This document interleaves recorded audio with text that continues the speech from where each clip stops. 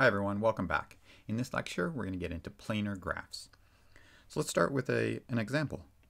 I've got two graphs drawn here. Just take a quick inspection to see that they are actually the same graph. They are both graphs which we'll call G. All it is they are two different drawings of the same graph. How can we check to see if they are the same graph? Well, you can notice that there is a cycle on the vertices 1 through 5 here, and there is also a cycle on the vertices 1 through 5 around the outside. We have another cycle on the vertices 16 through 20.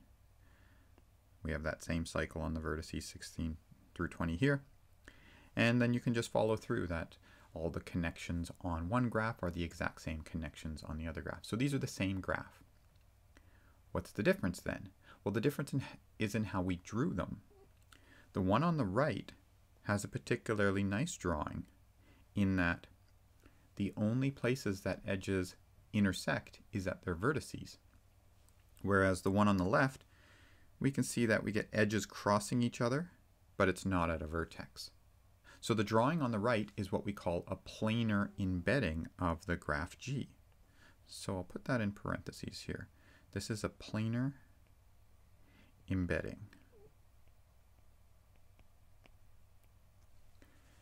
And so if the question is, can we draw this graph G on the plane such that no edges intersect except at the vertices that they are incident with? Then the answer is yes, and there's the drawing on the right.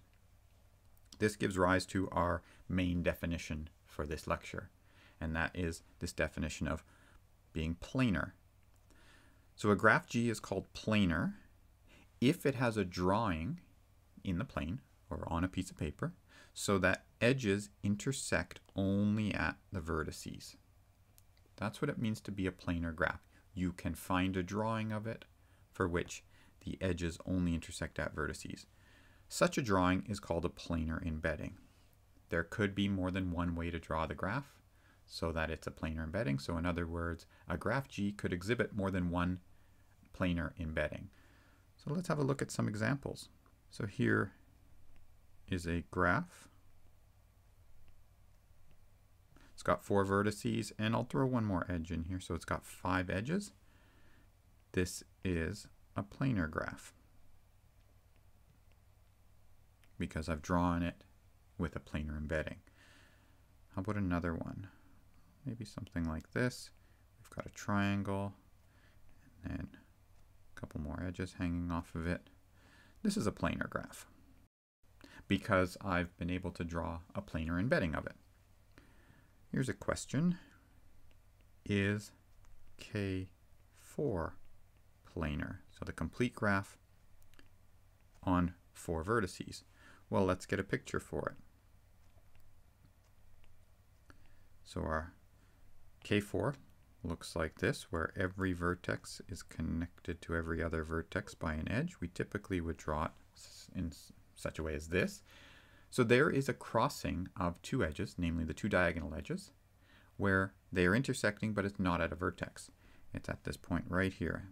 These edges intersect, but that's not a vertex. So is K4 planar? Well, we'd have to try to find a planar embedding. And so the answer is yes, it is planar, but we can't see it from the drawing that we have on the left. We need to draw a planar embedding to convince ourselves. So we need to draw a planar embedding. So what could a planar embedding look like? Well, we just have to draw the graph so that the edges don't intersect except at a vertex. So we've got that graph from the top left corner that we knew was planar. Now I still need to connect the vertex in the top left with the vertex in the bottom right, and I can do that by just letting that edge go around the outside. And so there's a planar embedding. This is a planar embedding of K4. So yes, it is planar, and that's the reason why. We can draw it so that it's a planar embedding. Is the cubic graph planar? So I'll put cubic in quotations because I haven't defined what it is, but it'll be somewhat obvious when I draw it what it is the cubic graph planar. Well, the cubic graph is basically just, maybe I'll keep the vertices as blue as I've been doing all along. It's basically a drawing of a cube. So we'll draw maybe our front face of our cube, and then we will draw the rest of the cube. So it looks like this. Oops, I'll keep those in white as well, white edges. So there's our cubic graph. We can see we've got some crossings of edges that don't happen at vertices. And so in order to figure out if this is a planar graph, we have to come up with a redrawing of it. And so the answer is yes, it is, but we need to draw a planar embedding.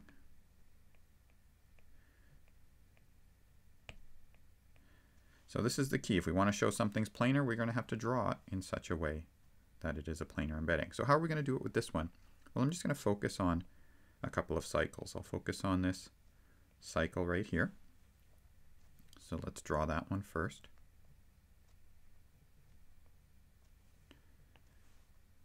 So there's that. I like to think of it as a front face of the cube. That's what I'm thinking about it as. And then we've got this other cycle consisting of these other 4 vertices. So I'm going to draw those other 4 vertices out like this. And there's our 4 cycle. And then the remaining edges that connected that front face to the back face, those are these edges here. And so there's a planar embedding. So the graph is planar because we've managed to draw a planar embedding of it.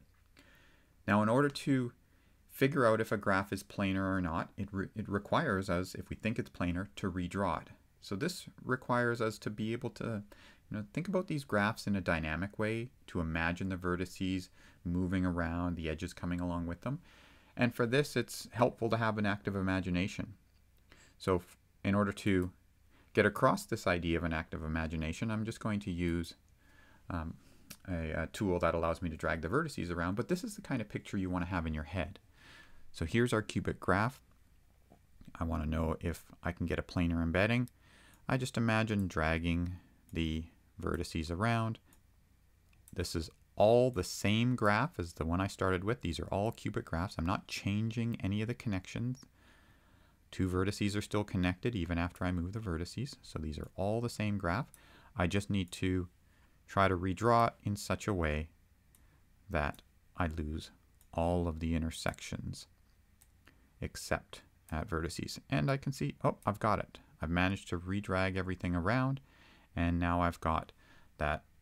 Here's a planar embedding. It's not the one I had in the notes that we drew, but we could, keep going with this and maybe keep dragging these around and make an outer square and an inner square, or at least in this case it's a rectangle, at least because I'm not so much worried about the lengths, but there we go. There's essentially the picture we had in our notes, and there's our planar embedding of our cube. So we've got some examples here of planar graphs, some that required us to redraw them in order to see they were planar. How about examples of non-planar graphs? Well, the 2 basic examples of non-planar graphs are K33 and K5. We're not going to be able to give a formal proof that these are not planar in this lecture. We will in the next lecture. So for right now, we're going to assume that these are facts, and we're going to build the rest of this lecture off of these facts. However, rather than just state them as facts and move on, we can try to convince ourselves that K33 is not planar by doing that same kind of exercises, just imagining dragging these vertices around or trying to redraw the edges in such a way that we get a planar embedding. So let's see what happens in that case. We're going to start with our K33, and we'll add our edges in. So there's our K33. And what we would like to do is we would like to see if we can get a planar embedding. So we will try to draw a planar embedding. This requires, as I said, a bit of an active imagination. Imagine moving these points around. So we can use a pencil and paper and just sort of push vertices around and let the edges come along with it. I'll just use some dynamic software that'll allow the edges to go along with it. So what I'm imagining in my head is, okay, I'm going to move a vertex to try to eliminate some crossings. Maybe I'll keep going. I'll just bring it over to this side. That eliminated a bunch of crossings. This vertex, there's still two edges off it that are crossing, and so, okay, good, I can move that one in. And just that alone, I've managed to redraw the graph so there's only one crossing. Can I get rid of that one crossing now? Well, it involves one of the edges connecting to this vertex, so if I push it in there, it's like, oh no, now I've introduced another crossing, so at the cost of one crossing, I've introduced another one. And it turns out that we just can't eliminate this one crossing. We've got it down to one crossing, but I can't eliminate it, so I can't get a planar embedding of this. It's not clear just from playing around with this that this is really the case, and that's why we've reserved the formal proof to next lecture, but we're just trying to get a feel. Why is it not planar? So what I'm going to do here is I'm going to try to redraw the graph in such a way just to get a feel for why it perhaps isn't planar. So this is analogous to that idea of dragging these vertices around, but instead I'm going to focus on some aspects of the original graph. So what I'm going to do is I'll just number these so we can keep track. 1, 2, 3, 4, 5, 6. So there's our vertices, 1, 2, 3, 4, 5, 6. I notice there's a cycle, 1 to 2, 2 to 3, 3 to 4, 4 to 5, 5 to 6, 6 back to 1. So that's this cycle here. And in order to get this redrawing of the graph, I have to include all the other edges. So let's make sure we get those other three edges that I'm missing. So I'm missing the edge 6 to 3, so we'll add that one in. I'm also missing the edge 2 to 5, so we'll add that one in. I can't go across the diagonal of this hexagon, so what I'll do is I'll go around the outside. And there we go, we've got the edge in there. So far I've avoided all crossings. I still have one edge left to put in. And if I can put this one in and avoid all crossings, then I've got my planar embedding. The issue is that last edge has got to connect 1 and 4. And the problem is, if we look at what's going on with vertex 1 is inside, interior to this cycle, whereas vertex 4 is outside. So if I'm going to draw the edge from 1 to 4, I have to cross that yellow cycle somewhere. And I can't do it then. I can't get a planar embedding. I'll just draw a couple of examples here. Oh, if I drew it there, I'd get a crossing. That's a problem. If I drew it around the outside, I'd get a crossing. And so we are at the point where we cannot fit in this final edge. Cannot fit this edge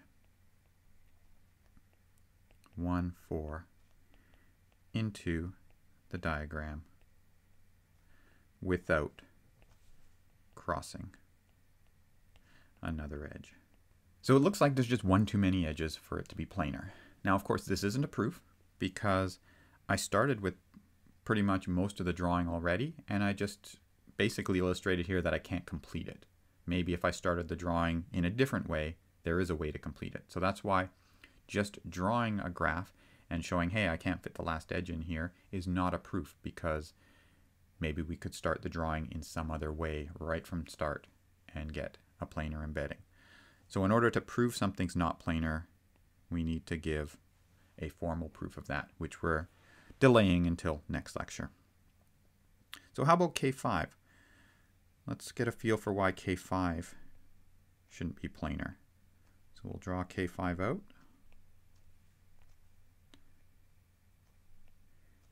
And you can do this. You can pause the video and try this out on your own. Just draw K5 out. And then see if you can move the vertices around and try to get a planar embedding. So there's K5. We will try to draw a planar embedding.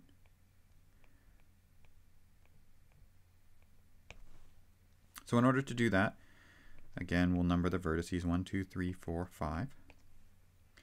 And we will start with that cycle as it's drawn. 1, 2, 3, 4, 5. We'll start with that outer collection of edges. So 1, 2, 3, 4, 5. We've got 5 more edges to fill in.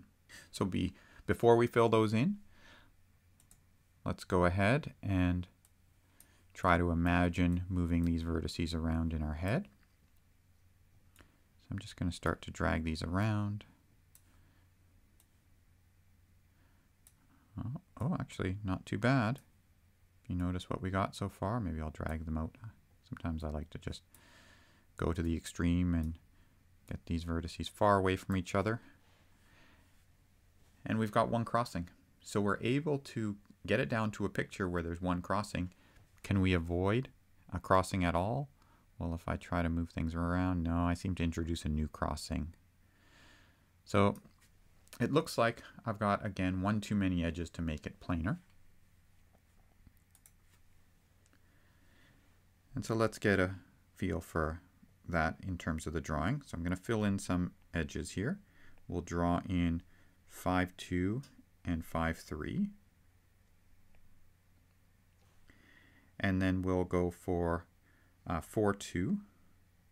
So maybe I'll put these in a different color. Now we'll go for 4, 2, and I've got to make sure that I don't cross any of the existing edges. So there's 4, 2. And then I have 2 edges coming out of 1. One goes to 4 and one goes to 3. So I can draw an edge going from 1 to 4. That's this one here. And then I've got that final edge from 1 to 3 that I've got to draw in. We kind of landed in the same problem that we had in the last case. And that is, we've got a cycle here. That 3, the vertex 3 is inside and vertex 1 is outside. So I've got vertex 1 out here, vertex 3 here. There's no way to connect them up without crossing that yellow cycle. And so at least in terms of how I started this diagram off, there's no way to fit that last edge in. So we run into a problem. So there's a crossing that happens there, or if I drew it this way, there's a crossing. And so as much as before, we cannot fit edge, in this case 1, 3, into the drawing without crossing an existing edge.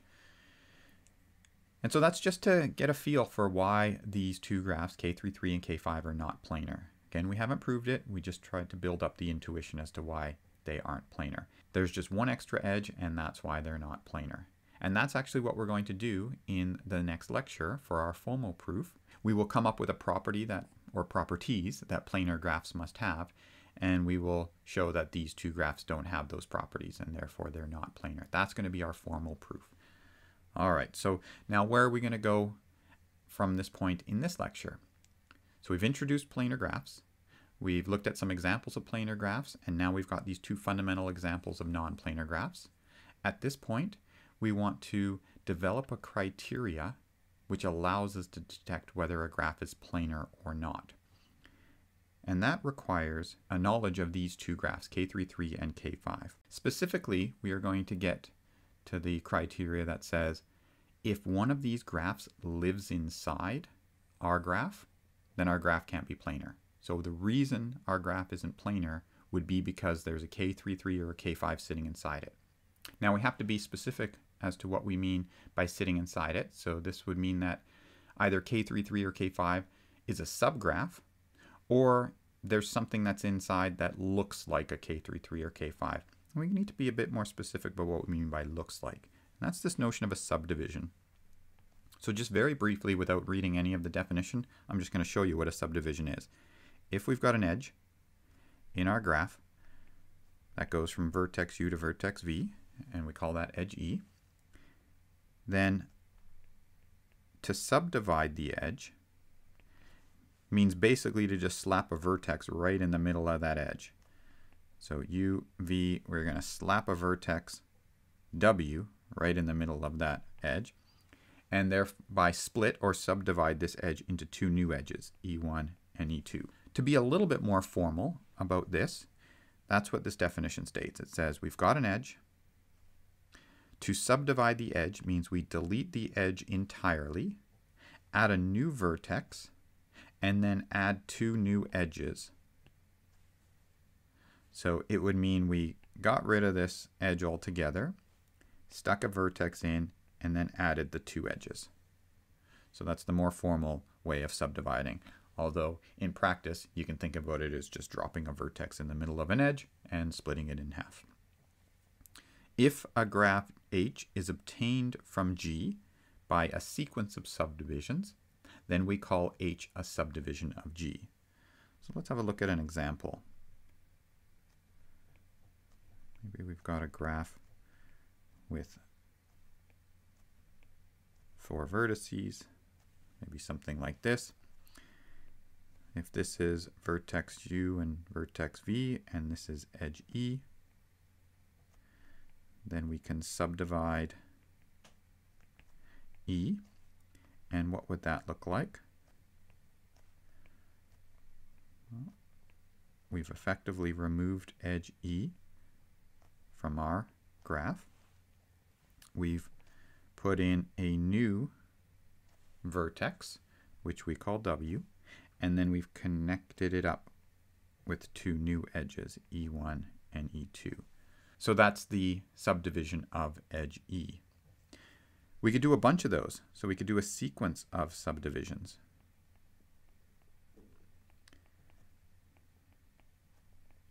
And if we do a sequence of subdivisions, we could get a graph that looks like this. So we've got our original graph. We've got that new vertex we added. And then we can do a whole bunch more. We could subdivide, say, that edge that goes from the top vertex to the bottom one. But then we could subdivide it again and again. We could also subdivide that other edge that we have already subdivided once. We could subdivide this one a couple of times. We could subdivide the other one, one of the other outer edges. And we could keep going. And so as long as we keep adding vertices, removing edges, adding a vertices, and replacing the edge with two new edges connecting to that vertex, then that's a subdivision. And so we've got a full sequence of subdivisions that produces a new graph. The key observation here is that if my original graph has a planar drawing, then my subdivision has a planar drawing. And vice versa. If my subdivision is a planar graph, then my original graph is planar. And so that's the observation down here. If H is a subdivision of G, H is planar if and only if G is planar. So what that means is that every subdivision of K33 and K5 are non-planar. So instead of trying to find K33 or K5 inside a graph to show that the graph is not planar, we can just look for a subdivision of K33 or K5, and that will be sufficient. So let's have a look at how to do this. So we want to know, is this graph planar? If it is, we need to draw a planar embedding. So if we think the graph is planar, we need to draw a planar embedding. Otherwise, if we want to show that it's not planar, we try to find a subgraph isomorphic to a subdivision of K33 or K5. So that's just a fancy way of saying, if I want to show it's not planar, try to find something that looks like K33 or K5 sitting inside it. Because if K33 or K5 sits inside it, or even a subdivision of those sit inside it, then it can't be planar, because those graphs themselves aren't planar. So let's try to find a subdivision of K5 inside this graph. So we'll go ahead and draw the graph out again. And what I'm interested in doing is just trying to find something that looks like K5 inside it.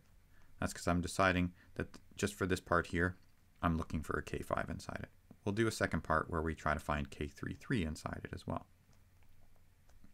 So I'm looking to find K5 inside this thing. So the way I like to do it is I just like to highlight the vertices. So if I'm going to find K5 inside it, I have to pick 5 vertices, which are going to be the 5 vertices of K5. So I will pick this one, we'll pick this one, and this one. And we'll number them. 1, 2, 3, 4, 5. So I see already that 1 connects to 2, and 3, and 4, and 5. So that's perfect. So I'm getting this subgraph. So I'll just identify what parts I've got already.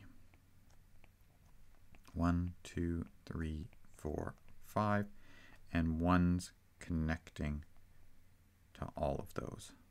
So we've got that part of the subgraph already. What about 2? I've got 2 connects to 3 and 4. So 2 connects to 3 and 4. 3 connects to, well, the new one is 3 connects to 4. So I've got that edge. And what else? 4 connects to, I've already got it connecting to 3 of the vertices. It's got to connect to 5. So I need to get the edge 4, 5 in. The problem is 4 doesn't connect directly to 5 in my graph. What it does do, however, is it connects through another vertex. And so what that means is I can get an edge from, well, maybe I should say I can get a path from 5 to 4. It's just that it has a vertex sitting on it. So it's a subdivision. So this graph is a subdivision of, well, it'll eventually be a subdivision of K5, but I don't have the rest of the edges drawn in here. So let's get all of those ones in here and then we'll make that statement. So how about 5 to 2? Does 5 connect to 2? Well, there's a way to get from 5 to 2 in our graph. It just involves going through another vertex. In this case, we're going through this vertex here. So I can go from 5 to 2. I don't have an edge connecting them, but I do have a subdivided edge connecting them. And then lastly, I need to go from 5 to 3. That's my last edge. And I can do that. I can go from 5 to 3. It's just it's got a vertex in the middle of it. So I can go from 5 to 3 with a vertex added or subdividing that edge. And there we go. What we have done is we found that inside our graph, inside this graph, we've identified a subgraph. Notice I didn't use a few of the edges. Anything that's still white, I didn't use those. So we've identified a subgraph that is something that looks like K5. In particular, it's a subdivision of K5. This is not planar, so my original graph can't be planar. So this is not planar. So original graph is not planar. And again, the logic there is we found a subgraph that isn't planar, so the original graph can't be planar. If I want to draw these last few edges in, just to see, we've got a redrawing of the graph here, but notice that red and yellow connect, so there is an edge that connects these ones.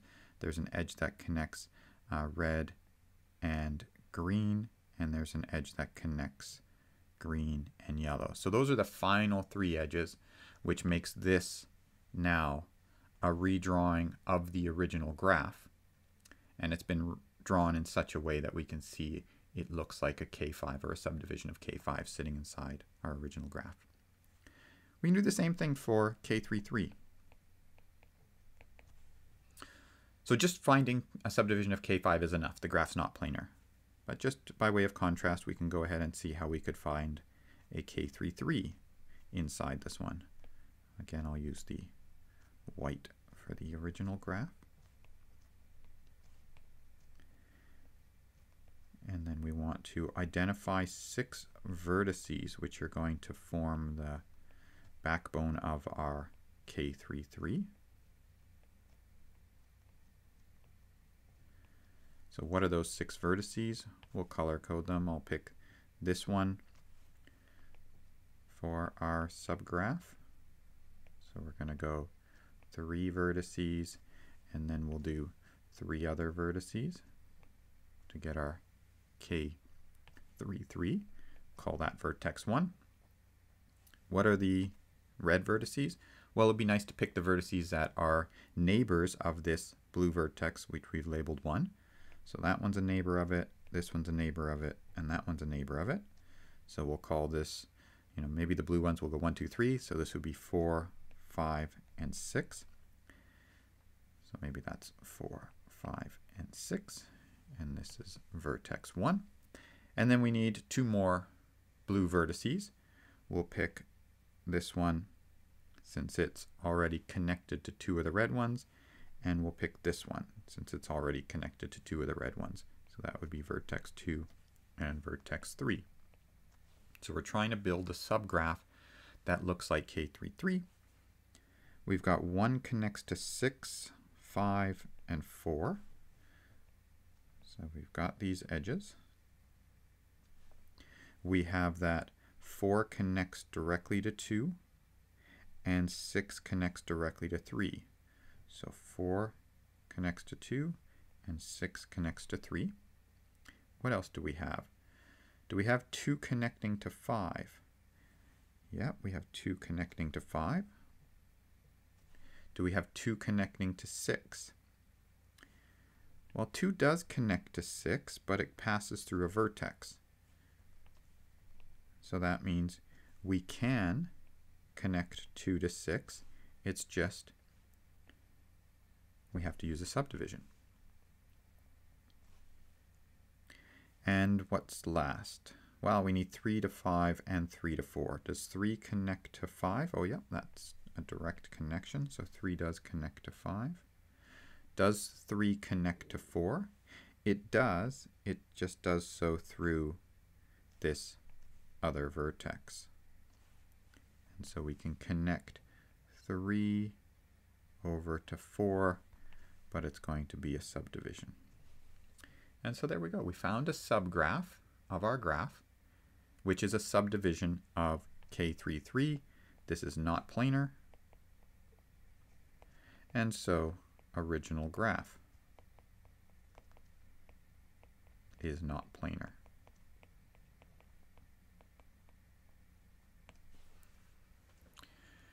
And so this gives us a method for showing a graph is not planar. If we can find either a K5 or a K33 subdivision inside it, then the graph isn't planar. In fact, it turns out that K5 and K33 are precisely the obstacles for planarity. A graph is not planar if and only if one of these graphs is lurking inside it. And that's this Kuratowski-Wagner theorem. So just a brief definition. We've been using this terminology already, but we'll formalize it. So if G and H are multigraphs, we say that G contains a subdivision of H if there is a subgraph of G isomorphic to some subdivision of H. And so what we're really interested in is we are interested in those graphs that contain subdivisions of K5 or K33. So that's our way of saying K5 or K33 are lurking inside the graph. Kuratowski-Wagner says that that's the only reason a graph would not be planar. So a multigraph is planar if and only if it does not contain subdivisions of either K33 or K5 inside it. So a couple of notes we can make from this. So the first note is that if G is planar,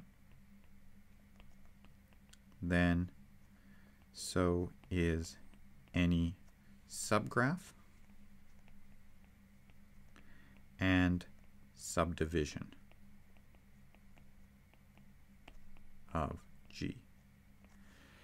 And the way we are using this is if there is a subdivision or a subgraph that is not planar, then the original graph can't be planar. So we're using the contrapositive of this. And 2, there is a linear running time algorithm which can detect planarity. This is the Hopcroft-Tarjan planarity test, which was discovered around 1974, and it runs linear in the size of the vertex set plus the size of the edge set. So it's a linear running time algorithm for detecting planarity. So the Kuratowski-Wagner theorem is a celebrated result that tells us exactly when a graph is going to be planar. It's planar if it doesn't have a K33 or K5 sitting inside it, or a subdivision of those sitting inside it. So now we're going to focus our attention on planar graphs and what their properties are. So from this point forward in this lecture, we're assuming all the graphs we encounter are planar, and so now we can start defining things for those graphs. So if we've got a planar graph, then the embedding partitions the plane into connected regions called faces. There is one unbounded region called the infinite face, and there are other faces, or all other faces I should say, are called the internal faces. If G is connected, every face has vertices and edges on its boundary, and they form a closed walk called the facial walk. So let's have a look at these terms in relation to a specific example. So we'll look at an example that looks like this. So we've got our triangle, maybe we've got a couple of parallel edges, maybe we've got a loop up here. So there's our graph G. We'll label these things as well. We'll call that vertex 1, 2, 3, 4, 5, and 6. I'll also label the edges. We'll call this loop A, and maybe B, C, D, E, F, G, H, and I. What are the faces? Well, we've got a planar embedding. It splits up our piece of paper or the plane into a bunch of regions. Here are the regions. There's this one that's trapped inside the loop. There's this one that's trapped inside this triangle. There's another face which we'll call F3, which is here. We've got one inside these parallel edges. That's F4. And then we've got the infinite one. Everything outside is F5. So we've got 5 faces. F1, F2, F3, F4, and F5. These ones are called the internal faces, or the finite faces, and this is the infinite face. And then to talk about a facial walk is really the following. We pick a face, let's say face 3. Then what we do is we pick a vertex on it and just wander around the outside of the face, recording the vertices and the edges that we hit. And so there is a walk around face 3, and it consists of 4 vertices and 4 edges. Here's a walk around face 2, which is of length 3, consists of 3 edges, and so on. So we'll just record some of these. So we'll look at some facial walks. So for example, we'll do the couple that we just talked about. The F2 walk, we can start at vertex 1 and we just walk around the face like that. And so it's 1 along edge C to vertex 2, along edge D to vertex 3, along edge B back to vertex 1. and this has length 3. The length is just the number of edges, and we traveled along edges C, D, and B, so that's length 3. How about another one? Maybe F1. What's our facial walk around F1? Well, we start at vertex 1, we go around the loop, back to vertex 1. So it's a nice short one. Maybe we'll put this in purple color here, just as an arrow. So we start at 1, we go along A, back to 1, and so that's of length 1. Maybe we'll do an F4 one as well. So F4 is going to look like this. Maybe we'll start at vertex 2, and we'll just wrap around and come back to vertex 2. So it goes 2 along edge F to 4 along edge E back to 2, and so that has length 2. And of course the one you probably been waiting for, the big one, the infinite face. Let's see what that walk is. So if we go around the whole outside, we just start at any vertex that's touching that face. I can start at 1 in that case. And then we just wander around the outside.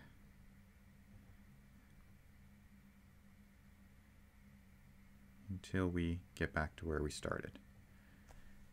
And so what it is, we'll put this one in green, I guess.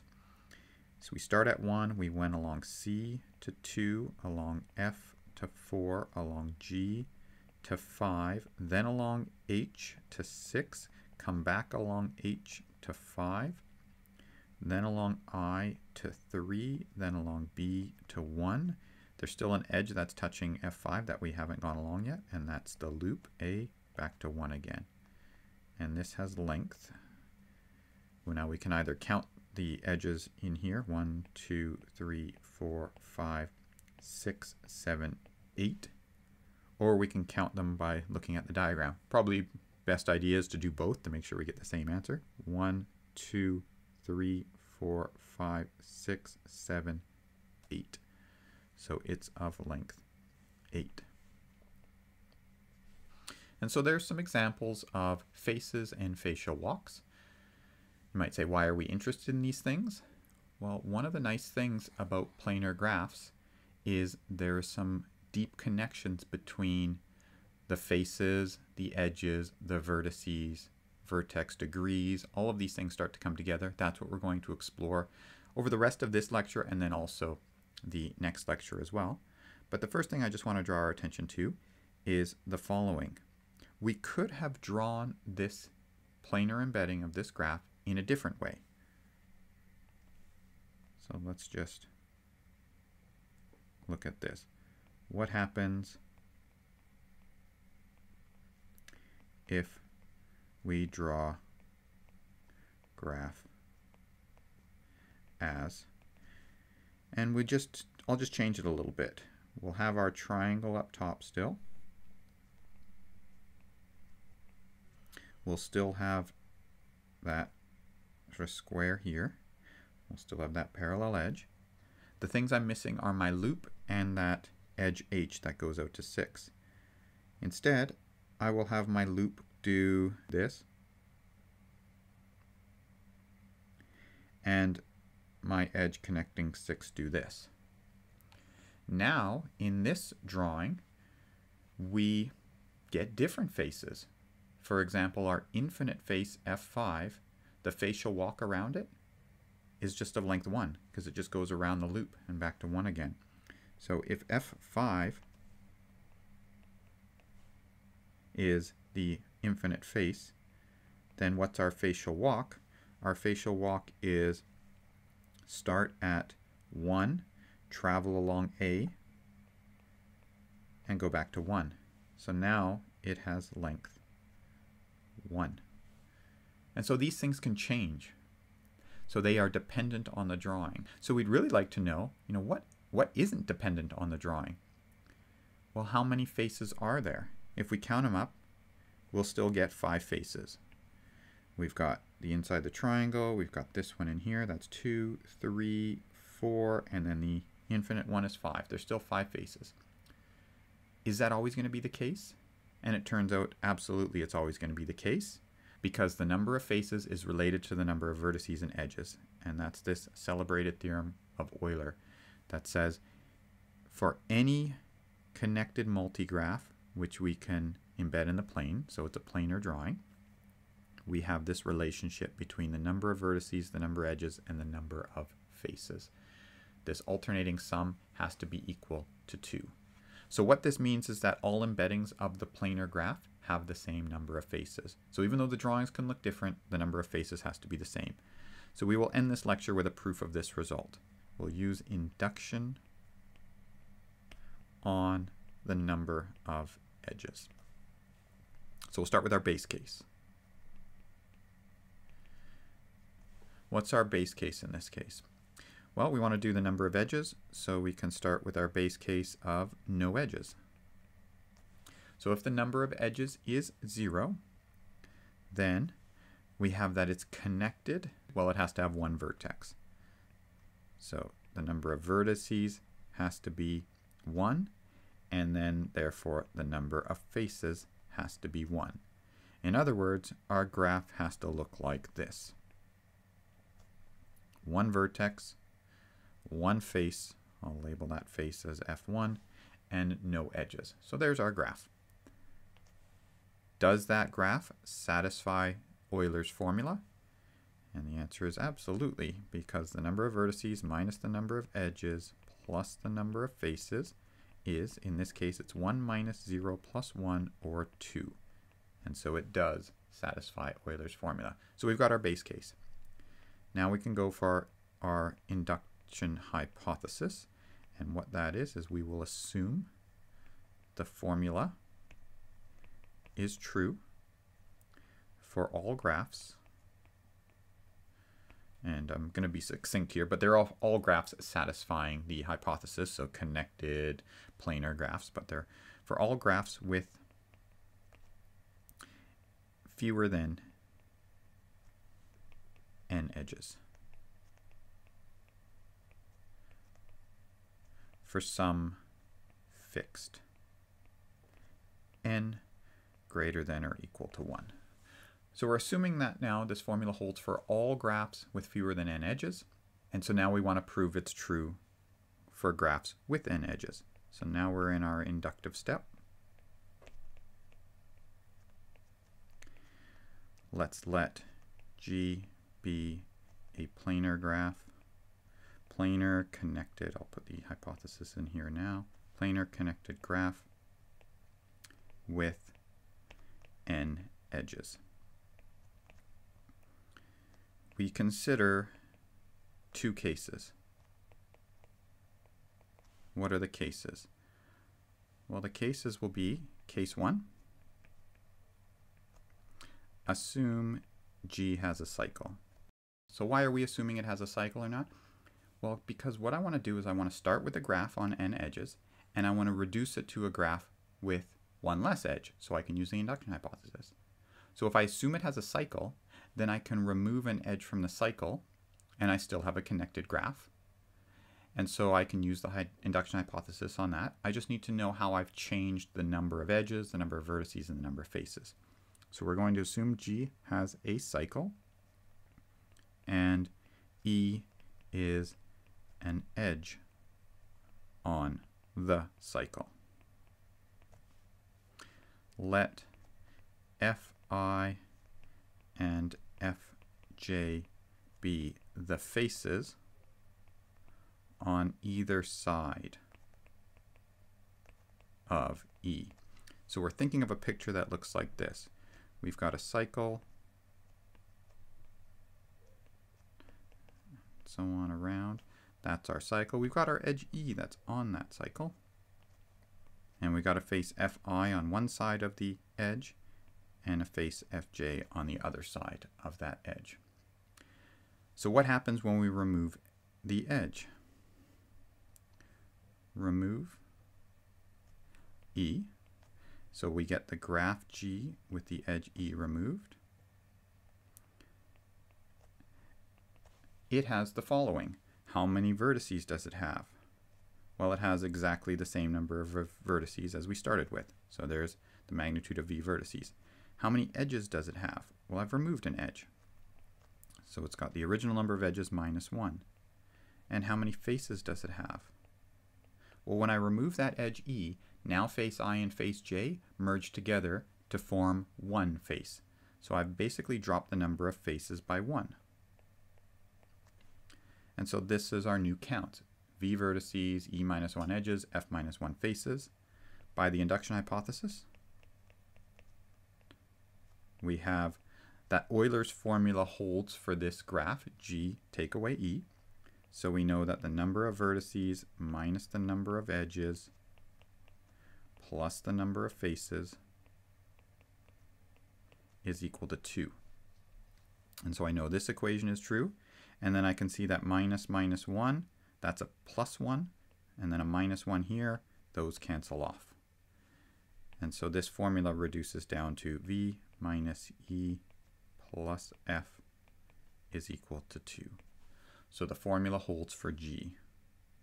So therefore, formula holds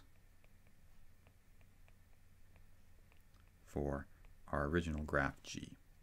So that's case 1. If there's a cycle, we exploit it and remove an edge from it and reduce it down to a case where we can apply the induction hypothesis. What about case 2? Well, this is assume G has no cycles. So G is a connected graph with no cycles. That's the definition of what it means to be a tree. So G is a tree. And now I'm going to state the result this way that I'm going to use about trees, but we've already proved it, and that is, since G is a tree, it must have a leaf. So there must be a vertex of degree 1, i.e. what we call a leaf. Why is that? Well, we had a result from last lecture. Let's pop back to it. It was lemma 6.2.1, which said if the degree of all vertices is bigger than or equal to 2, then G must contain a cycle. Another way to say that is if G doesn't contain a cycle, then all the vertices cannot have degree bigger than 2. So there must be a vertex of degree less than 2. And because our graph's connected, and we're in the case where there's 1 or more edges, then there must be a vertex of degree exactly equal to 1. So we're using this lemma to get that there is a leaf. So the picture we've got is that we've got our graph. I'll just draw it as a big blob there. Then we've got our edge E, and it connects out to this leaf L. Now that means we've got this face, let's call it face sub I, and the same face is on both sides of edge E because of the fact that there's this leaf here, so we're sitting in this picture. So now what we do is we remove the leaf. So we're going to remove L.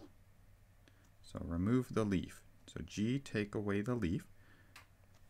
Basically what we're doing is we're getting rid of the leaf, but then we also have to get rid of the edge because there's no other vertex for it to connect to. So we basically got a situation where this is disappearing. And so what do we get? Well, we get that our new graph has, so maybe I'll say it as before, G take away L has how many vertices? Well, I've removed a vertex. So there's one less vertice. I've also removed an edge. So there's one less edge. And the reason it's only one edge that I'm losing is because this was a vertex of degree 1. It was a leaf, so I'm guaranteed I'm only losing one edge. How many faces do I have? Well, I have the same number of faces as I did before because the face on either side of E was the same face. And so we have all of those values. And so by the induction hypothesis, we have that the number of vertices minus the number of edges plus the number of faces is 2. And much like we had before, this minus minus 1, that becomes a plus 1. And then it cancels with that minus 1. And so we get back to V minus E plus F is equal to 2. And so therefore, the formula holds for G. Those are the only two cases we could have. It either includes a cycle or it doesn't, so we're done with our inductive step. And so therefore, by induction, the formula holds for all graphs. And so we're done. So there we've proven a result that all planar graphs have to have, and that is that the number of vertices, the number of edges, and the number of faces are related to each other. So we'll scroll back up to the statement of the theorem again. And what this is telling us is that if I have a planar graph and I know any two of these three, I can get the third one. If I know how many faces there are and how many vertices there are, then I know exactly how many edges there are. All right, so that's it for this section. In the next lecture, we will get into some more properties of planar graphs. So we'll see you in the next lecture.